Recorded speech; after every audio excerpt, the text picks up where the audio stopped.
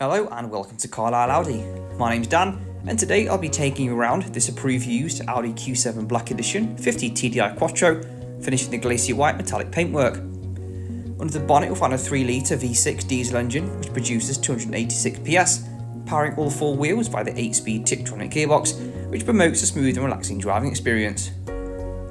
It sits on the 21-inch 10-spoke star-style alloy wheels,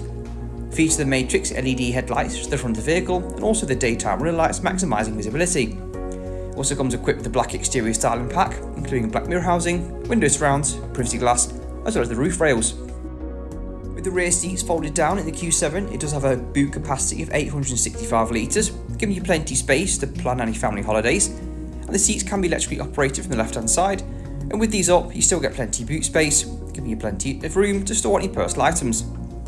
Moving to the interior, it comes upholstered in full Velcro leather, which provides plenty of comfort and legroom for your passengers, and the seats do move individually to allow for more or less legroom. To the front you've got a flat bottom leather wrapped steering wheel and a very driver focused interior, with the piano black inlays providing a nice premium look. The front seats are a sports style with the S embossed logo, and these do offer plenty of adjustment, so it makes it very easy to find your correct driving position thanks to the electrically adjustable switches. It comes with the optional comfort and sound pack, which does include the Bose sound system, the 360 camera with 3D overview, giving you various angles from the vehicle, which helps you park in those tighter spaces much more confidently, and also features the extended interior lighting pack, where you can choose from 30 colours to personalise the surfaces and contours of the vehicle.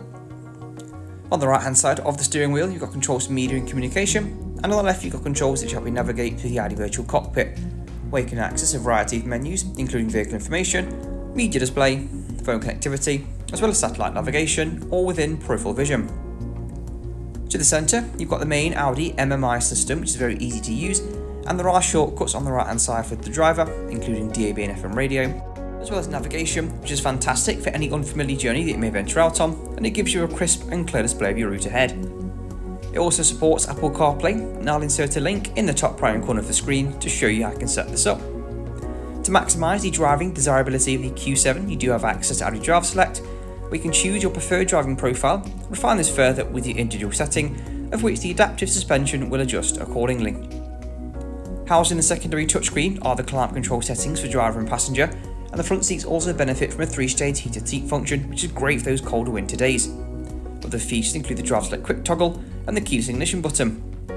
Drinks holders are conveniently located and can be hidden away when not in use, and for longer journeys you've got the central armrest, and underneath this you'll find the Audi wireless phone box for charging devices wirelessly, as well as various media inputs for varied playback options. For more information on this vehicle or to arrange a test drive, please do get in touch with our friendly sales team at Carlisle Audi, and thank you very much for watching this video.